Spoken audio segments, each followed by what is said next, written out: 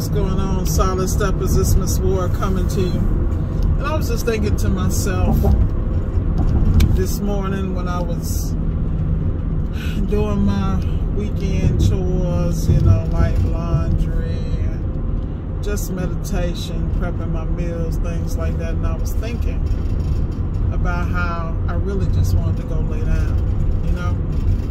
And then I started thinking about the fact that whenever you want something, you have to work for it. And that successful people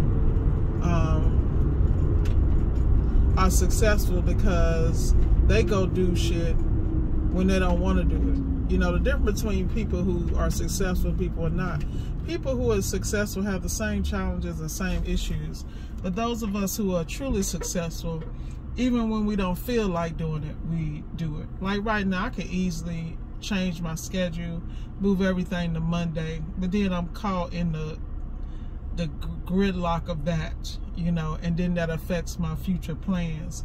But I was just thinking about how difficult it is for people to be that disciplined. Like today I have a job in Miramar Beach, one in Santa Rosa, and one in a place called Niceville.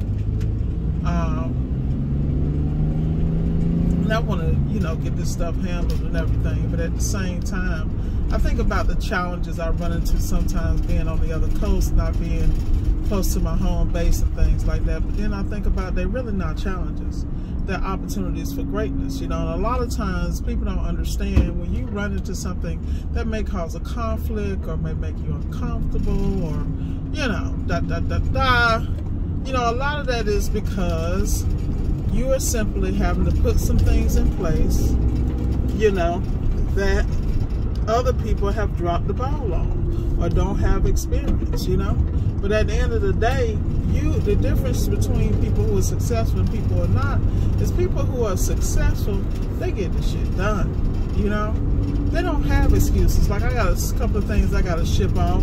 I'm a little irritated because, you know, I got to go to Office Depot, FedEx, and I'm spoiled. I'm used to going to FedEx office, you know, because I'm in areas generally that are more populated and that have some of those comforts.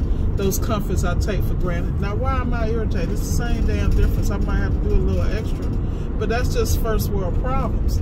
So I'm always pulling myself up and holding myself accountable. You know, I'm in the middle of working out, maintaining my nutritional stuff, just things that I have to do. And, you know, I'm human like everybody else. I'll be ready to say, screw that. But then I think about the alternative. I'm like, what the hell are you going to be doing anyway? Sitting on your ass somewhere? Nothing productive, miserable. You know, you've lost all these hours and opportunities to not only be your best self, but continue to groom and fashion what you wish to be and wish to have. You know, I was talking to my better half the other day, and we were talking about how the people put things in place for their retirement, and, you know, they make investments, and they, you know, they live a certain way so they can live a certain way later. And it's never too late to do that. That's what I'm trying to tell people. Like, when I'm in these areas, I'm always looking at property. Like, when I finish this video, I'm going to call one of my property partners, because we were talking about a small town that we were looking at investing in and the opportunities there, not just today but for the future. So that's what I'm talking about. Like, at the end of the day, you have to be willing to do stuff you don't want to do. You know, I can't complain. I'm in the sunshine. I'm going to be on the beaches.